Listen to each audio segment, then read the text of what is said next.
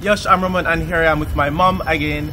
And today she'll be sharing a childhood story of her choice. It could be scary, just a childhood story that she learned when she was younger. Because when I was younger, she tell us things about like Duppy under the bed, or the cotton tree is something them.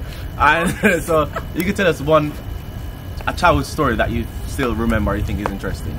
Okay, normally I would tell my kids about Duppy stories because you hear about rolling calf. My grandfather was a butcher. My dad also, my uncle. It's like a family thing. So we would be scared on a Friday when we didn't want to kill the cows and the pigs. So you would hear that rolling calf coming in the night. I would tell my kids that they would be scared. I would tell them, look underneath the bed, you see the rolling calf.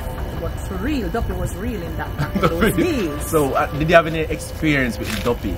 I remember one time I would have to stay in the house and literally I see a big guy Duppy underneath the bed. Yes, and I'm saying it to my mom and I couldn't say nothing. I keep touching her to show her the thing underneath the bed, but the son keep looking at me. Keep looking at me. And then after a while, I could say to her, I see something underneath the bed. And she said, step on my footpath. Step on my footpath? The eel, stepping on the eel. But afterwards now, she would say to me, that was our grandmother come to visit the child. And I said, why you're dead and you don't come visit a child? And I say, back then, when people dead, them spirit not gone nowhere to wandering. Okay.